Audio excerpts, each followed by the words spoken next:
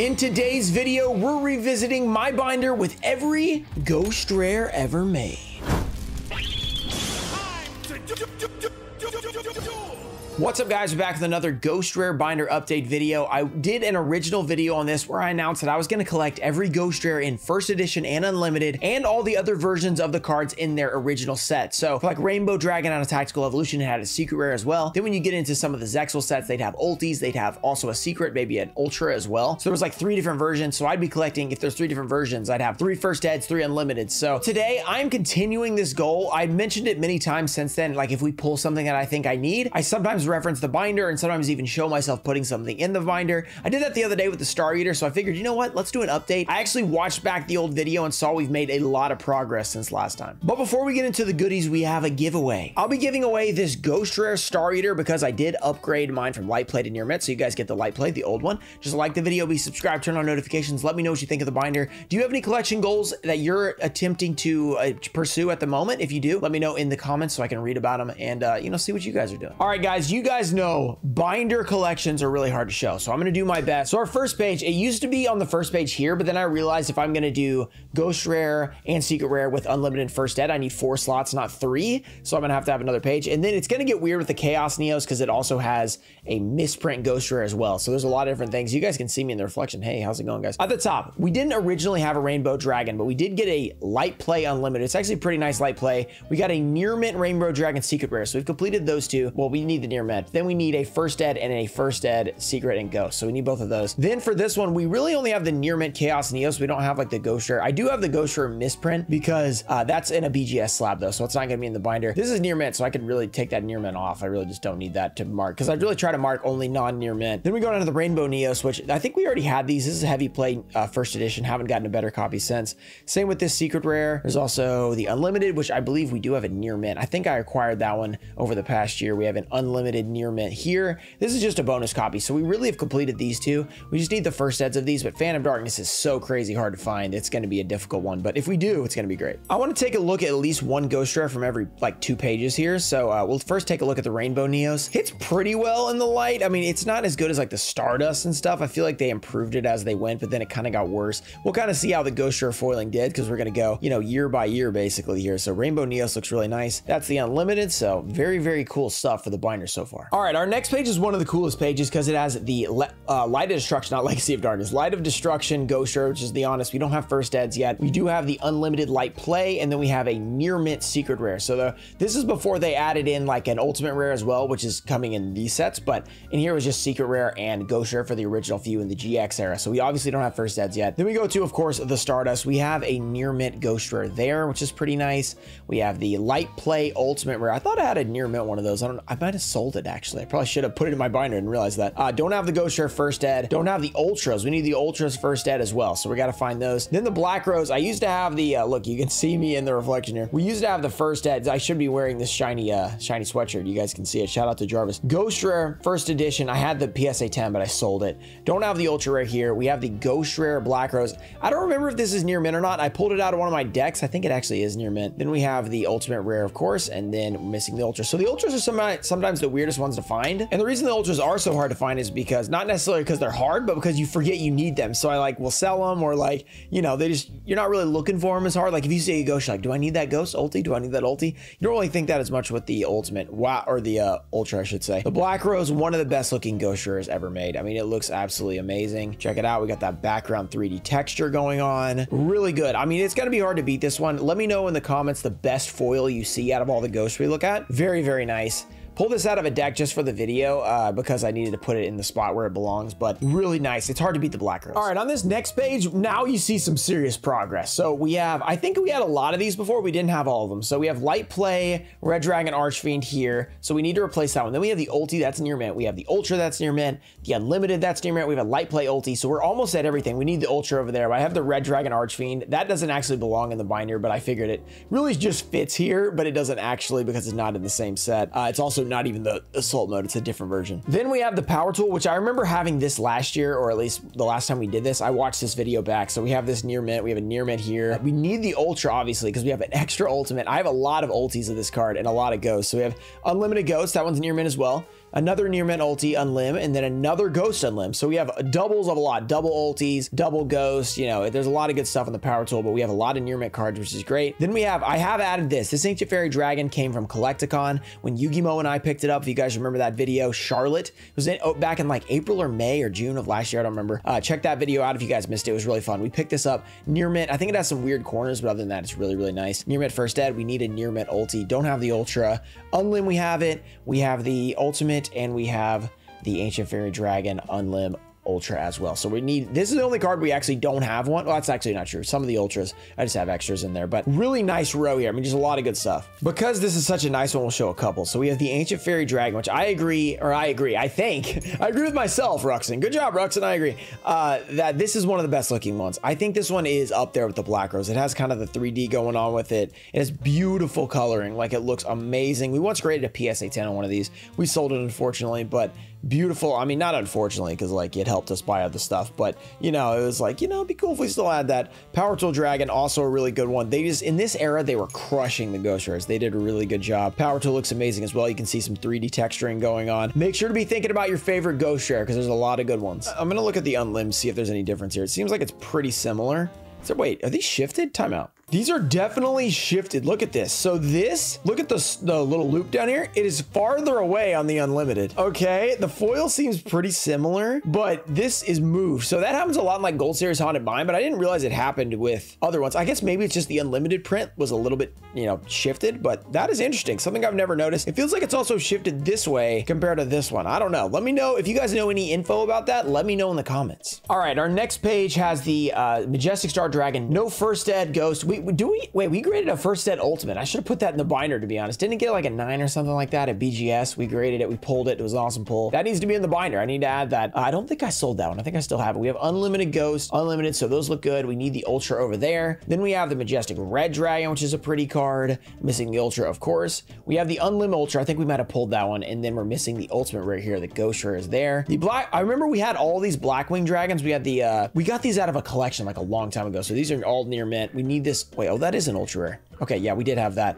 We did not have this unlimited. I remember that. So we've acquired this unlimited ghost rare since then. I mean, this is a really awesome card. So now I want to do a little first ed unlimited when we can. So there's the first ed. This one is a little blurry. Like there's like a lot of it is like background blur and not as much in the front. So I don't like it as much as some of the other ones. I think it still looks pretty good, but like you can really see the head and the wings and that's it. Like the legs feel like they're kind of blurry and honestly, he has creepy legs. Like he looks like an insect or something. Very weird. I don't really love his look. Then we have the unlim. Does this seem any different? Let's see. Honestly, I feel like the legs are more easy to see here. Wait, are they shifted at all? Looks like they're about, it looks like they're about the same. Yeah, they look like they're the same here for the Blackwing Dragon. Both look pretty good. I'd say it's a pretty solid looking ghost. Not the worst one for sure. Okay, but eyeballing it from the binder, I think that Majestic Red is different. Look how, okay, look at the distance here from the border on the little tail thing there. And then look here. This one's about to touch the border. This one's not. So these have definitely got some shift going on to them as well. Majestic Red Dragon. These look good. I really like the look of these. I love how the colors really shine on these. Okay, interesting. So it looks like some of them have a shift going with unlimited first ed. Interesting development we've had here, but we have the Draco Quest. That's all of these need to be replaced. So mod play, light play, light play. This is, I think did we pull this? No, we definitely didn't pull that. I got in a collection. That's near mint. That's the only one that actually is near mint. There's a light play and a light play. So at least we have the ultra there. This one we don't have the ultra, but still nice stuff. Shooting Star, we've had this for a long time out of a collection. All these are near mint, or these two are near mint. This one's mod play. I think we acquired that one. These two came out of the collection. And then the Odins still need to be replaced, both light play. We did pull, didn't we pull a ghost on, I guess that was for somebody else. That's what it was. So we don't have one of those. We have two ultis here, so we need the ultra and the ghost for this one. So we're missing quite a bit on this page. We have a lot filled in, but a lot of it is not in the right condition. Back to our ghost rare shift search. I feel like this one might be a little shifted too. So look at this guy's little ankle going on there. And then you go to here, it feels like this one is farther down. So it looks like this one's going down, and this one you can see a little bit more going on there. So those are a little bit different. The Draco Quest, not the biggest ghost rare ever, probably one of the least, you know, even known. Nobody cares about this one really, but it looks pretty nice to be honest. And of course, we're not going to go without looking at the Shooting Star, which honestly isn't the best looking one. I mean, it kind of shines like the new gray ghost from the past ones where like, well, on one part it's shiny and then the rest it's kind of gray. You can't really like hit the whole thing, if you know what I mean. So like, let me compare this. So like, notice on this one, the entire thing is colored. Like all the shine is colored there. This one, it looks more like the new foiling where it's kind of like, it's kind of shiny there, but then it's kind of gray. it doesn't hit the same. I'm not gonna lie. The Shooting Star Dragon, I never noticed. This one does not hit as well. So that's pretty interesting. A friend of mine, RJ, you guys know him from CMO series. He's big into like which ghosts are nice and which are not. So I've been thinking about and looking at those a lot more. And yeah, you can really tell. I didn't know Shooting Star, like that old of a card, is actually kind of not that pretty. I still think it looks nice, but compared to the old ones, it's like, it's not even close. So this one, the Junk Berserker, looks like it has the Star Strike Blast foiling as well. So Star Strike Blast where we started cheaping out on the foiling? Maybe it is. Wait, let me look at that. I'm gonna have to look at that, some of these other ones. Okay. No, it must not have been, because this Galaxy Eyes looks amazing too. I'm gonna have to check that out. So what we're missing here is unlims of these. I need to upgrade this to near mint. This one we need to get a near mint copy. We need an ultra. We need a near mint ultra here. Near mint Ghost Rare for Leviathan Dragon. We have the Galaxy Eyes Photon Dragon's beautiful. All those look good. I actually have, I don't even know if there's an unlimited Photon Shockwave. I think there is. Oh, of course there is, because that's the one. Yeah, there is. I know there is, because that's where we pulled one out of the Walmart thing. I don't have any of them. I just have extra ghosts here. So we're missing all of those there. So we got to grab those. So now I'm interested to see like when they started cheaping out. So this one feels like more like the Star Strike Blast foiling. Actually, this one looks a little better, but it's got more gray going on. You really don't want the gray in the Ghost Rare. You're really looking for the shiny colors. That's what I like about it, at least. Then the Leviathan. The Leviathan looks... It looks pretty good, but it does have some gray going on there. It feels like it's getting back to a little bit, but I think the Photon Shockwave is really nice. Look at the Galaxy Eyes Photon Dragon. This feels like an old school one, so it looks like they went back to the old school foiling here. This looks incredible. Like, this looks a lot better than those other two and the Star Strike Blast. So I don't know what's going on. It was like they're going, I guess they were going back and forth with people, like their factories and stuff, and like different quality control and stuff. All right, going on to the next one. This is where we get to kind of the weird ones. We get to like Utopia Ray. It's like, this is a Ghost Rare? Yeah, it is a Ghost Rare. So we need to upgrade all the conditions here. At least we have the versions right. We don't have any unlims. I guess they made unlimited orcs. I think they did. This was back when basically everything got an unlim. Then we got near mint Galaxy Eyes Photon Dragon. I feel like we added that one. No ultimate. We do have the first ed ultra in near mint. No ghost here. These appear to be in the right condition as well. So 4 out of 6 right condition, which is really nice. We just need those two. Then the Excalibur, I thought we had pulled this, but I guess it was all unlims that we pulled. This is a light play, so we need that. We need the ultimate rare. The ultra isn't, I think we've pulled this since then. We've pulled multiple of this card. There's 2 of them right there. So we're missing the ulti and then a nice near mint ultra rare there as well. So let's just take a run through these ghosts. So this one looks more like the Star Strike Blast, kind of cheap out foiling. It's not terrible. Like you can kind of get most of it real like that. So it's a little bit better, I think, but not too horrible. Then this one with Galactic Overlord, this one feels similar. So it's like, these are pretty nice, but they're not like blowing you out of the water. You're not like, wow, this is like the best looking card ever, but it also looks pretty good. So I won't like hate on that too much. And then we have the Heroic Champion Excalibur. This one actually hits pretty well. I don't know what it is. Like one every few has a really nice one, even when they kind of have some cheap ones around them, but this one looks pretty good, even though it's not a really highly desired one, but it's really cool card. All right, now we're on to the Shark Drake. I don't think we had any of these before. So we've added the number 32 Shark Drake. This is from Abyss Rising. We don't have the ghost, but we do have the ulti, mod play ultra. We're gonna have to replace that. We need another unlim ghost. We have the unlim ulti, which I think we pulled, and then no ultra, but that's still nice to add those. This one, we have the number 92 Hardest Dragon. We didn't have before, but I think we did have it because it was in the Blue Eyes deck. We have light play unlimited, which is nice. I think we got that in a collection. We have an ultimate that we may or may not have pulled. I think we did pull that one. And then we go to the number 107, which we did pull. We somehow never pulled an ultimate or ultra, or at least I didn't keep them. That near mint, I think, is from a collection, and then we're missing the unlims as well, so we got to grab those. We have the unlim ultra at least. If I remember correctly, this one looks good. Yeah, whoa, this one looks crazy. And this one definitely has some shift from the unlim. I'm not going to pull it out, but I can tell just looking at it, this one shifted that way. Pretty interesting how that works, but this card has some serious pop to it. That looks amazing. Then we have the number 107 Galaxy Eyes Tachyon. This one also looks pretty nice. It has like an aura around it. It looks pretty. Okay, pretty.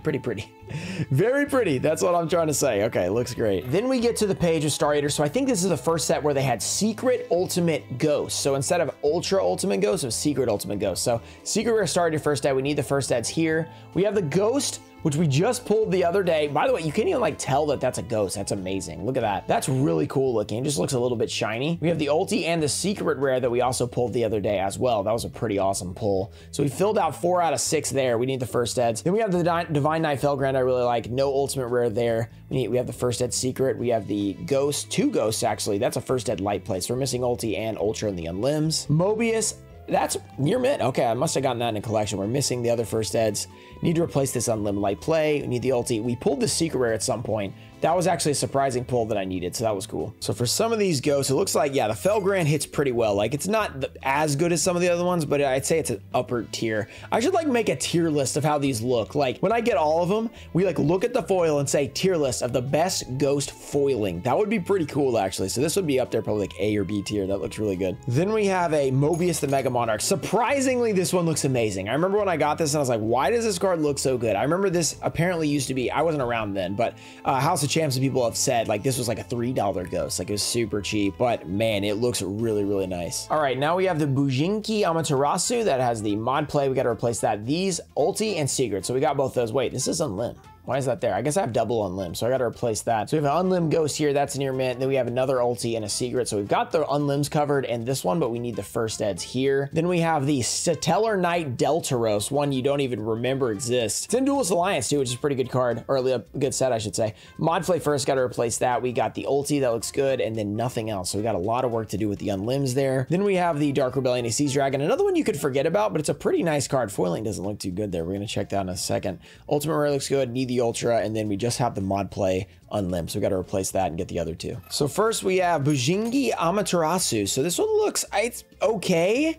It's like middle ground, you know, it's not great, but it's not really bad, I would say. It's not like ugly, but it looks pretty okay. So yeah, it's okay. Then we have Stellar Knight Deltaros. That one looks a little bit better, I would say. This also is mod play, so it has some scratches on it, but the foiling's hitting pretty decent on that one. And then we have the Dark Rebellion Xyz Dragon. This one, oh yeah, that one has like the aura around it. I really like around the artwork, so it kind of hits better on the monster. That one looks pretty nice. Then we have the Malakota. Our first ghost rare that we ever pulled was this. So this is the first ed. We need the ultimate rare on or the first ed. Then we need to replace this on limb and get the others.